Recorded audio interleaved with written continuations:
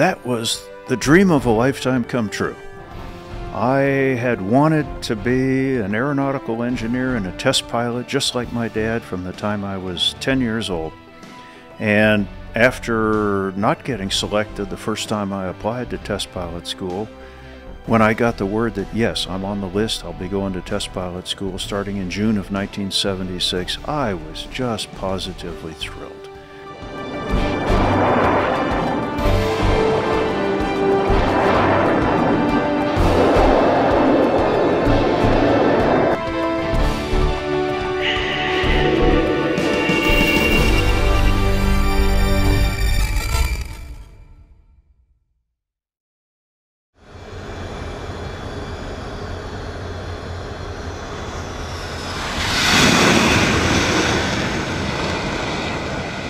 So when I finished the cruise in the F-14 Tomcat, I wanted to go to test pilot school then, right then and there. And initially, I failed to screen for test pilot school. And here I am, I've got fleet experience in 2 different types of fighters and an aeronautical engineering degree, and I had done well in my squadrons.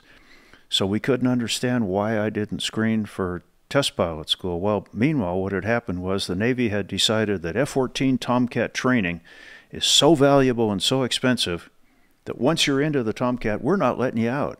So they had not made me available for the screening. So my air wing commander was a big fan. He was a test pilot school graduate, and he pulled some strings to get my name to the commanding officer at test pilot school. And he went up to Washington, D.C., and put my application on the desk and said, "You're not letting us look at somebody like this." And so with all that help, I got selected to go to test pilot school. And what a great experience that was. And I feel like that took a lot of the aeronautical engineering that I had learned and put it into practice and put it into use. It was a fascinating course of instruction. Half of the day was spent in academics, and the other half of the day was in flight testing. And you could be assigned to 3 airplanes at one time. So initially when I got there, I was allowed to fly the T-2C Buckeye. I was flying the T-38 Talon, Air Force airplane. And my third airplane was the A-7 Corsair, Corsair II. The A-7 Corsair II was a particularly intriguing development during a time when the aviation industry was embracing supersonic speeds and experimenting with unique airframe designs in the 1950s and 1960s. Although the Corsair II may not have possessed the supersonic capabilities of many other aircrafts during its time, its reliability and versatility made it a valuable asset for the U.S. Navy. Its unique design allowed it to remain in service even as other more advanced aircrafts were being proposed, making it an important asset for many years. Designed for use during the Vietnam War, the Corsair II was a reliable and powerful strike aircraft that prioritized features such as a large range, a high payload capacity, and cost-effectiveness over more flashy attributes. Despite its limitations, the A-7 could still perform well in the right hands, but it was not designed to be a fighter aircraft.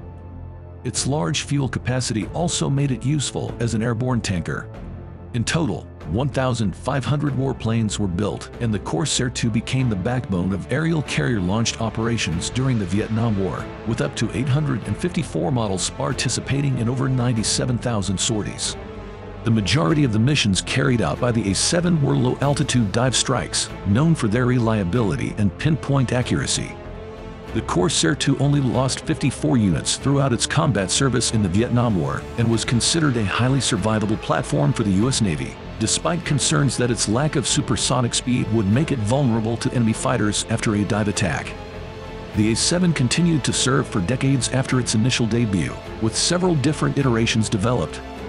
It has flown over 120,000 combat sorties and performed exceptionally well in conflicts in Vietnam, Libya, Grenada, Panama, and Operation Desert Storm. In an era of ambitious and costly aircraft design, the Corsair II proved that sometimes the best aircraft is not the fastest or the most expensive, but the one that can be produced in large numbers while keeping pilots safe. And so you could fly all 3 of those airplanes, and you would get assigned a particular flight test to go conduct, and then write a report on it. So you'd have a report due every week. And the reports were graded extremely critically. And you were also explained to you that a C plus is a perfectly acceptable grade. They didn't hand out A's and B's. So a C plus was an average grade. And that took a little getting used to, because you're used to getting A pluses. And now if you got a C plus, you were supposed to feel good about it. But when you got your report back, it had bled to death. It had red lines, marks, and scribbling, and you should have worded this way and all that all over it. It was an incredible learning experience. I've never worked harder in my life than I did that 1 year in test pilot school. And for that entire year, I had one weekend that I didn't work on something either Saturday or Sunday. The rest of the year, I worked, the majority of the weekends, I worked both days on reports and getting prepared for the next week. But there was one weekend that I took both days off. And so that was incredible. So this was more challenging and more hard work than college was. It was more work than Navy flight training was. So as I say, it's the hardest I ever worked, but it was also probably the most satisfying thing I've done. Why? Partly, I guess, because I had wanted to be a test pilot all my life, and now here we go. I am one. I am being a test pilot.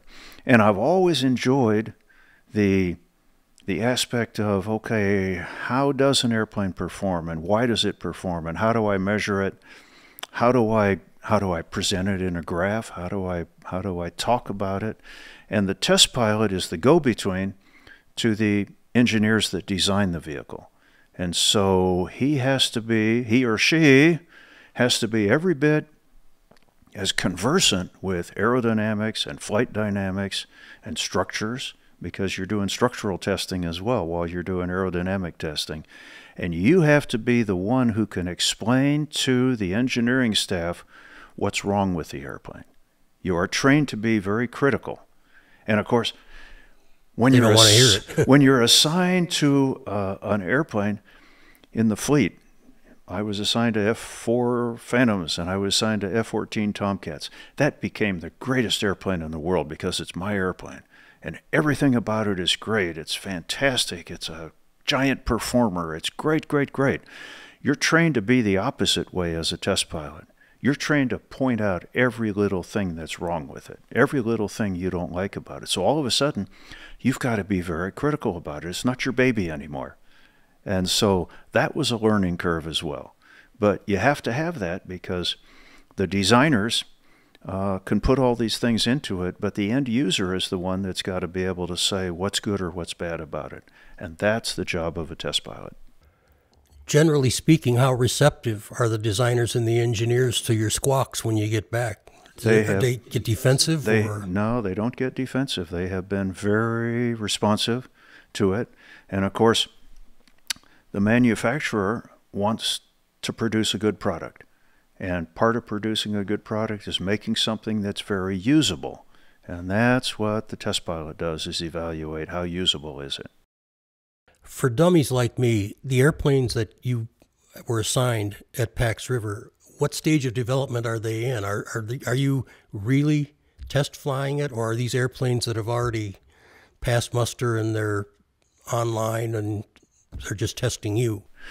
They're actually just testing the pilot. So these are all airplanes that have been certified, that have completed all their development testing, which doesn't mean that they don't have bad characteristics. And so, for example, the A7 Corsair, that had some of the worst stall and departure characteristics of any airplane I've ever flown.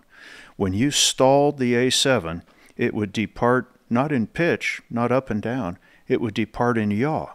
And as you got close to the stall, you felt it getting as if the rudder, the whole vertical tail was being blanked, and all of a sudden it would take off in a big yaw direction, a side slip, a giant side slip. It could take 8,000 feet to recover from that, which says these are horrible stall characteristics. Why did we let that airplane get produced that way? Well, I think it was the rush of Vietnam and the crush that was going on then. And there were fixes that were made to it later on that improved a lot of that. But it was great to be able to see, here's something horrible that an airplane does. Because if you're in a bomb run and you depart the airplane in the bomb run, you're going to have to eject. You're not going to have enough altitude to recover.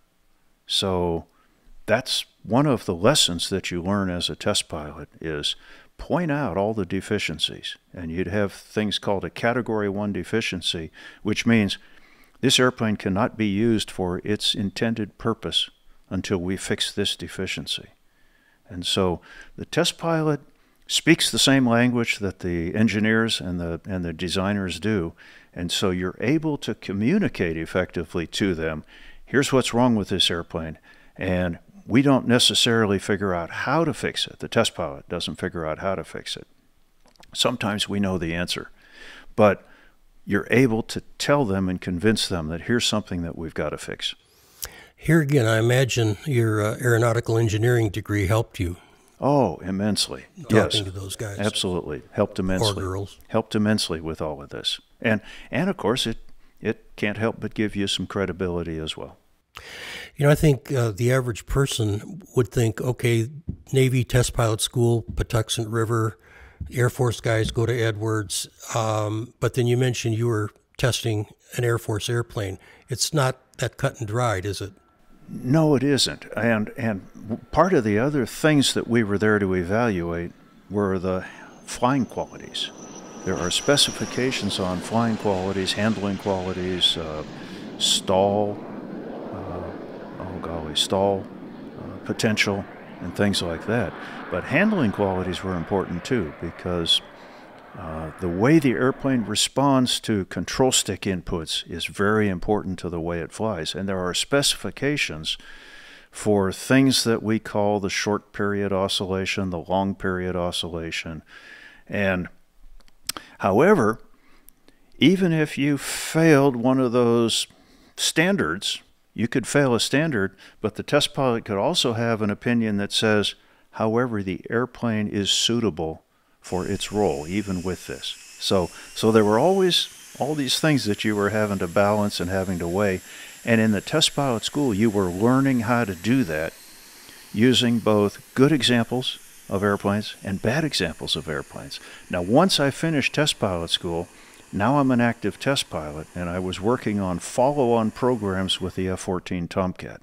And so there are always that sort of thing going on. So I flew the very first flight of the reconnaissance modification to the F-14 Tomcat, and then flew all the developmental flights of it, which involved taking it out to, how fast did I take it? I took it out to 1.65 Mach number and 6.5 Gs. And so, of course, you're also doing structural verification. And so after finishing test pilot school, now you're going to be... tough way to experience a failure. Now you're going to be working on actual flight test programs. So I had a year of that before it all got interrupted by the National Aeronautics and Space Administration. I was going to say, what career path did you think you were on until you fell in love with the shuttle? I had achieved the career path that I had hoped for, which was to be a Navy test pilot. So you were going to do that as long as you could and retire with ruffles and flourishes? Well, the way the Navy worked is you had a tour at Patuxent River, and your first year was test pilot school, and then you had a 2.5-year tour, if I remember right, as a test pilot. Then you were going back to the operational fleet. You were going back to an operational squadron. I believe that the Air Force does it a little differently. You go to Edwards Air Force Base, go through test pilot school, and then I believe from that point on, you're what they call a golden arm. You're a golden arm, which is the qualified test pilot. And that's what they refer to them as, is the golden arms. Yikes. You were so lucky to get to the Navy recruiter. I sure was. That worked out so well. Your first encounter with your new girlfriend, the shuttle. When did those wheels start turning that this is what I need to do next? Well, when I first saw a drawing, an artist's concept of a space shuttle flying a re-entry, flying at this 40 degrees angle of attack with all the fire and flame around it coming back to land. I looked at that and I said, I have not been interested in being an astronaut before because they were flying capsules, but now I am. I had been flying F-14 Tomcats at the time. And here's an airplane that flies even higher and faster than my F-14 Tomcat. I want to fly those. And so I was already determined to go to test pilot school. If I wanted to fly space shuttles, I'd have to be a test pilot. And so I went through test pilot school, and I had just finished test pilot school when they started interviews for the space shuttle. And so I remember there had been one group of 20 pilots who had gone down to Johnson Space Center in Houston to interview with NASA for Space Shuttle astronaut. And I didn't get called in that first group of 20, but I got called in the second group of 20 the very next week. And you went down to the Johnson Space Center in Houston for an entire week.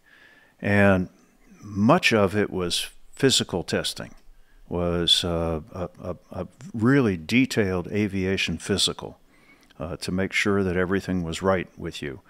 And there was an interview with the selection board, which is kind of memorable because it was 1 against 9. It was the one of you sitting at the long table in the middle, and you had 5 astronauts there at the table with you. You had a HR person as well, and it was an hour-and-a-half interview.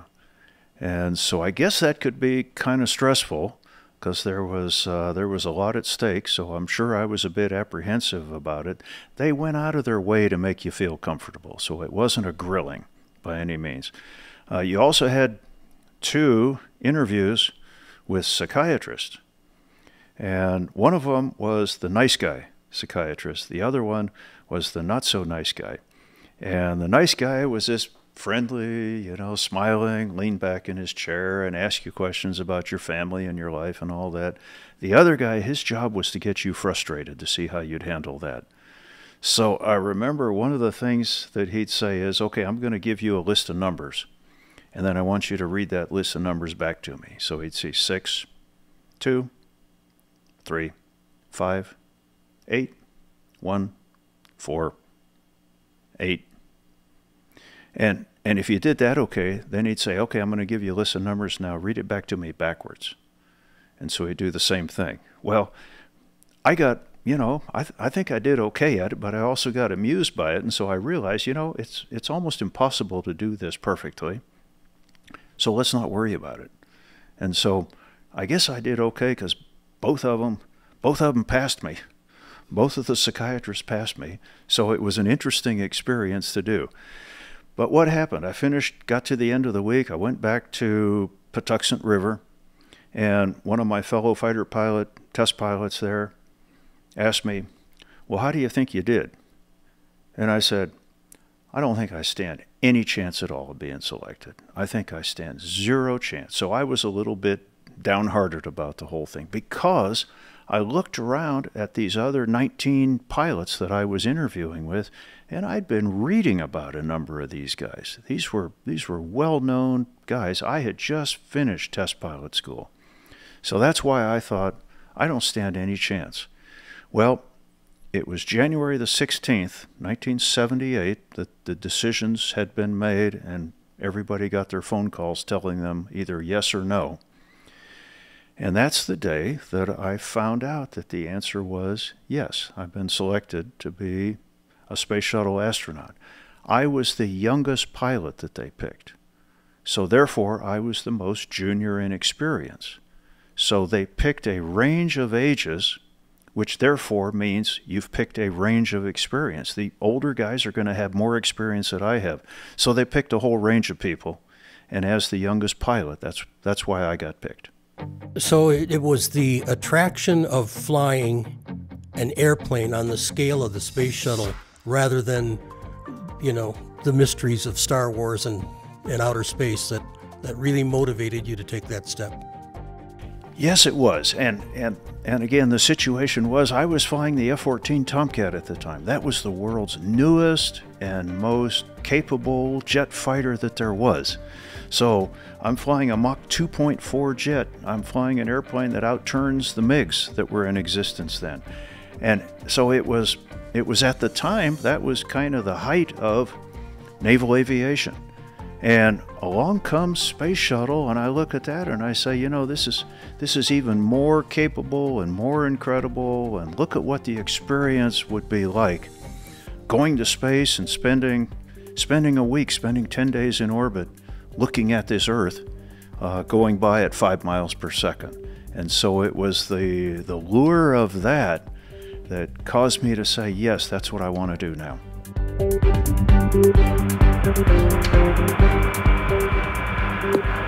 Challenger now visible at Cape Kennedy. Touchdown.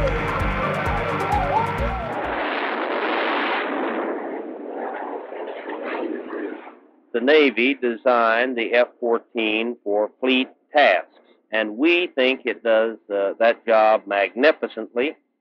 The F-14 has been operating off of the USS Enterprise in the Pacific Fleet, and that this is its fleet introduction, and that our experience has been that the aircraft's performance has exceeded expectations. Now, in a fleet air defense role, and that means shooting down enemy aircraft that threaten our ships at sea, we consider that the F-14 is about 3 times as good as the current F-4.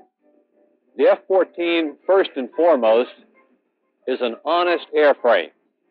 It's a product of the Grumman Iron Works. It flies and handles, controls simply, easily, nicely.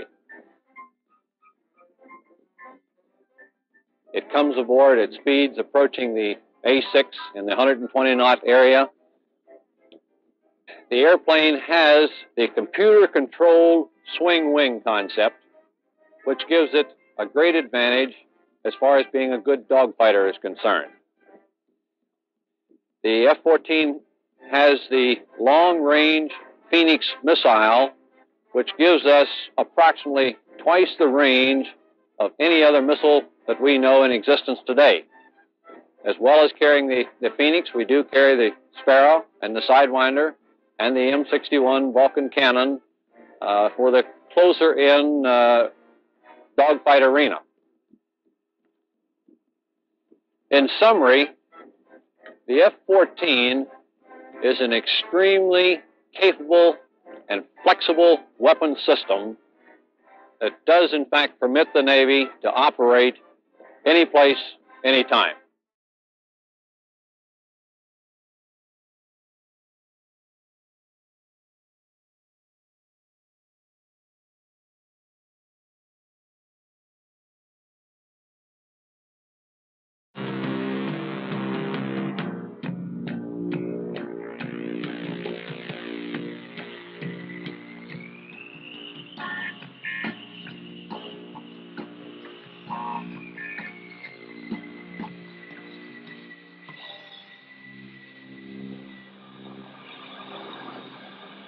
This is the 5th progress report on the F-14 program, and I am Rear Admiral Swoosh Sneed, the Navy's F-14 project manager.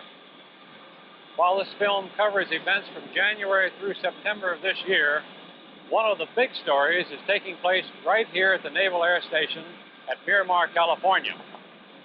The first 2 Fleet F-14A fighter squadrons, VF-1 and VF-2, have begun independent squadron operations. At the same time, Readiness Squadron VF-124 is utilizing aircraft at about double its projected rate, getting twice as many flight hours per aircraft than expected for this time in the program. And all training flights are with full-up weapon systems. A total of 13 aircraft have been delivered to the 3 squadrons here at Miramar, and delivery rates are accelerating. More and more air crews are being checked out in the Navy's newest weapons system.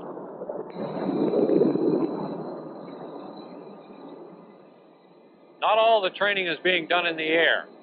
Miramar is now the most advanced fighter training base in the world, and a good part of the credit for that title must go to one of the most advanced ground and maintenance training programs ever devised. In a specially constructed academic section, air crews are being trained with the most modern equipment. In addition to classrooms, there are self-study corrals where individuals can review audio-visual programs at their best learning tempo. Training is being enriched with color videotape cartridges covering a range of subjects from a general overview of the weapon systems to the specifics of in-flight refueling.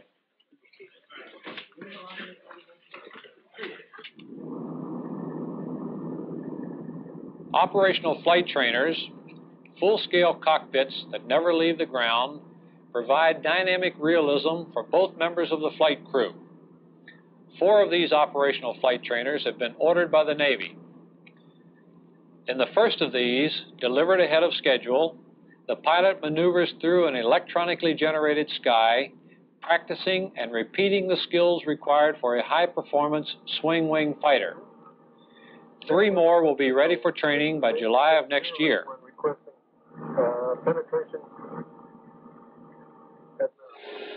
In the Missile Control Operational Trainer, the naval flight officer reads simulated radar inputs and exercises the capability of the F-14 weapon system, tracking simulated targets and launching simulated missiles.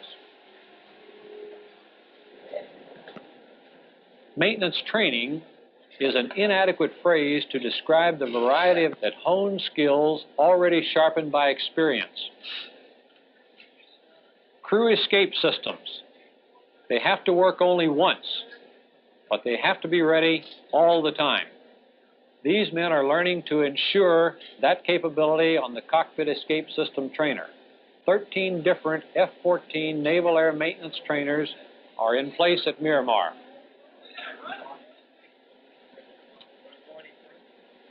Engines and engines accessories hands-on training complements classroom theory. Taking it out of the airplane is one thing, tuning it for maximum performance is another. The logic of the fuel system is observed in the maintenance trainer, where the flow is visible and the valves and controls readily accessible for observation and adjustment. Flight controls, a matter of microsecond discipline on the part of electrical, hydraulic, and pneumatic components, can be a study unto itself. The Flight Control System Simulator, an iron bird that never flies, gives technical insight to the interaction of all the elements. Specially trained instructors are on hand throughout, leading, teaching, and available to answer questions. The F-14 armament system comes in for its own share of attention. The total elements that go into the Phoenix missile are part of the curriculum for those who are charged with the AUG-9 system maintenance. Hands-on training plays a big part here, as shown by one of 6 Phoenix missiles being hoisted onto an F-14 weapons rack. If, as the old saying goes, training makes the difference, then here indeed is training with a difference. No system is left untouched, and the sum of these systems, the airplane itself, is also providing training. Readiness Squadron VF-124 has 13 flying classrooms for aircrew transitioning. While training is in full swing, there are Board of Inspection and Survey weapons trials scheduled for October completion. The Joint Evaluation Team, referred to as the JET, is comprised of the Naval Air Test Center at Patuxent River, Maryland, VX-4, and the Naval Missile Center at Point Mugu, California. This JET team is responsible for the on-time completion of these tests, using 4 aircraft from Patuxent River and 3 at Point Mugu.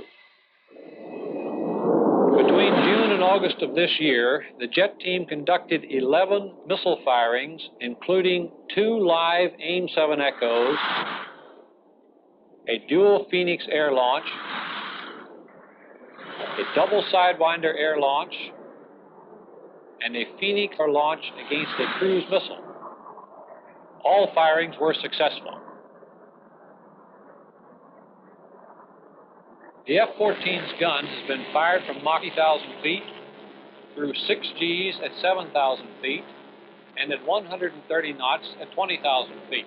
A heads-up display camera recorded tracers being fired at a 30-foot-long towed fiberglass target using direct windshield projection and a Grumman-developed real-time gun solution system. Tracers comprised 1 in every 3 rounds. Film speed was half normal time. Last December, 5 drone targets simulating MiG fighter aircraft were detected and tracked by an F-14A flying at Mach 0.7 at 31,500 feet. The AUG-9 system rapidly evaluated the 5 and selected the 4 with the greatest threat potential. 4 Phoenix missiles were fired in rapid sequence.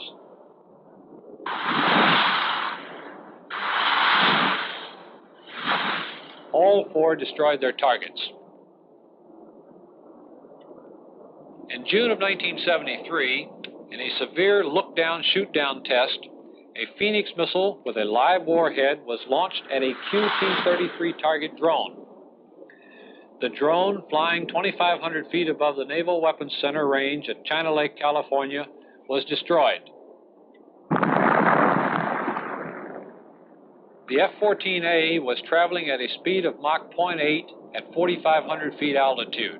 The range at time of missile launch was 11 nautical miles.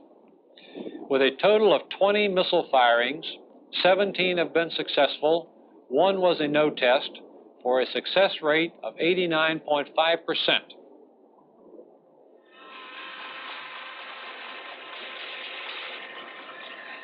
The F-14A production continues on schedule in Bethpage, New York. The forward and mid module of number 61 has been assembled and is ready for shipment to Calverton, and aircraft number 79 is in sub-assembly. At Calverton, Tomcat activity continues at a rapid pace, with numbers 40 through 60 in various stages of final assembly. In addition, aircraft numbers 36 through 39 are completed and in preparation for Navy sale. With aircraft now coming off the production line at a rate of 4 per month, the plan is to increase production to 5 per month by the end of the year. All major structural tests ended with completion of carrier suitability drop tests to as high as 26 feet per second at landing weights approaching 52,000 pounds.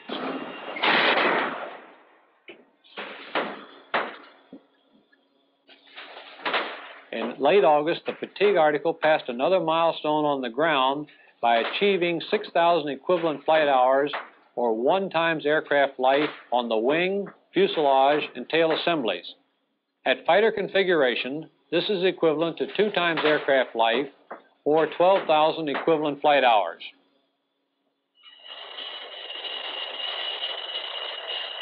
Aircraft number 7, the first F-14B, equipped with 2 Pratt & Whitney F-401 advanced technology engines of 28,000 pounds thrust each, was rolled out of its Calverton, New York hangar for engine run-up and taxi tests. No external changes were required to fit the F-401s into the basic F-14A airframe.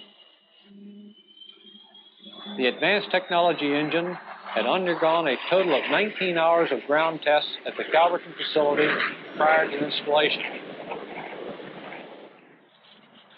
This month, number 7 began its flight test program with Grumman F-14 project pilot Joe Burke in the front seat. The first in this series of flight tests evaluated airframe power plant compatibility. The aircraft achieved a maximum speed of Mach 0.9 and a maximum altitude of 35,000 feet. Just completing the expansion of the entire F-14 structural envelope is aircraft number 3. To date, number 3 has cleared the 6.5 G fighter envelope and has consistently flown to 7.5 Gs in the fighter configuration. At one point, number 3 attained 8.9 Gs within limit loads. Aircraft number 2 has gone from plus 90 to minus 50 degrees angle of attack at all external loads, wing sweeps, and center of gravity locations without a stall or departure.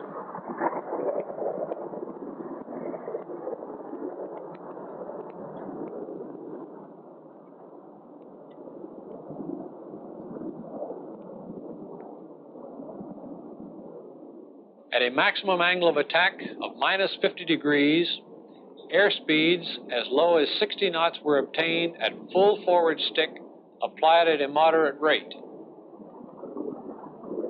Engine operation was excellent.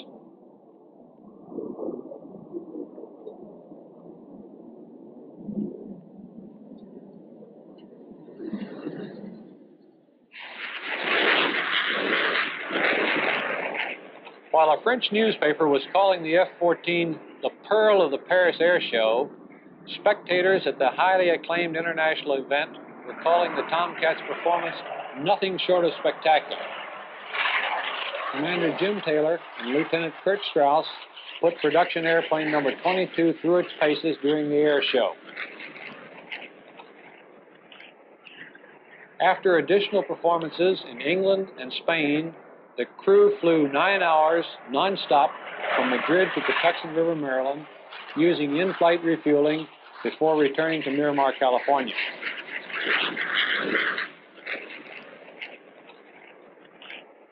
In July, another event with an international flavor occurred at Andrews Air Force Base near Washington, D.C.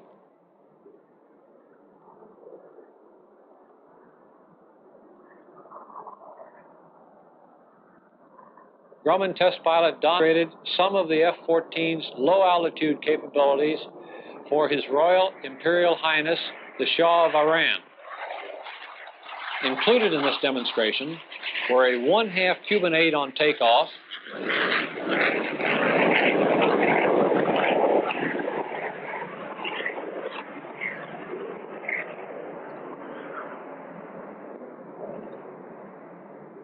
a knife edge pass. Here he's pulling 7.5 Gs at 400 knots.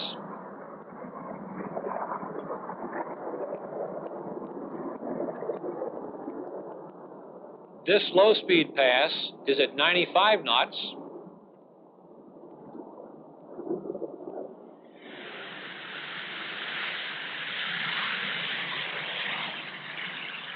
A touch and go at 100 knots, then climbing to 1,000 feet.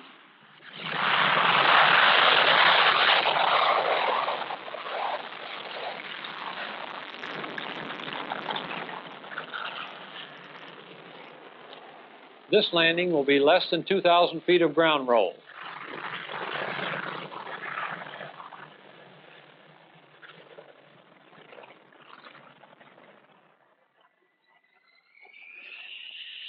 The Shah then had an opportunity to have a closer look at production aircraft number 22.